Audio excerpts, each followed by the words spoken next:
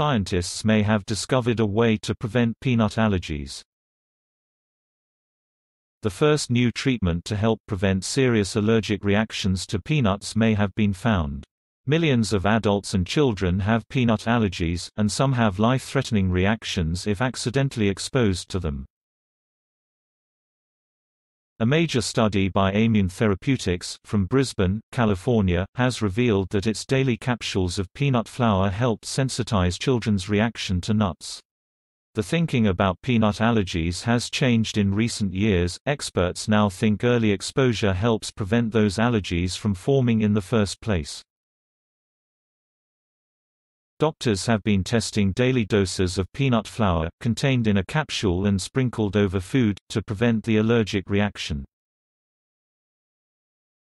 The study involved nearly 500 children ages 4 to 17 with severe peanut allergies.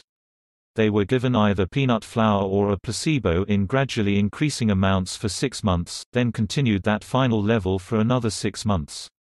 No one knew, neither the participants nor their doctors, who was getting what until the study ended after 12 months.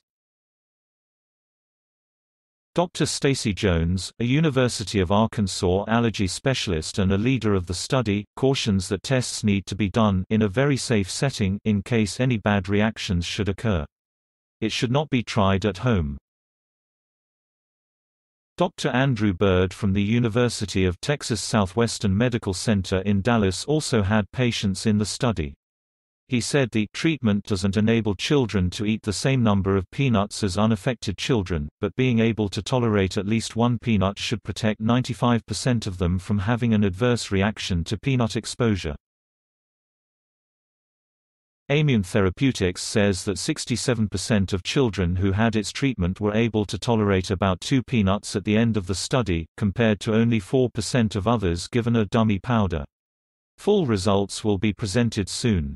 Immune plans to submit the treatment to the U.S. Food and Drug Administration for approval this year.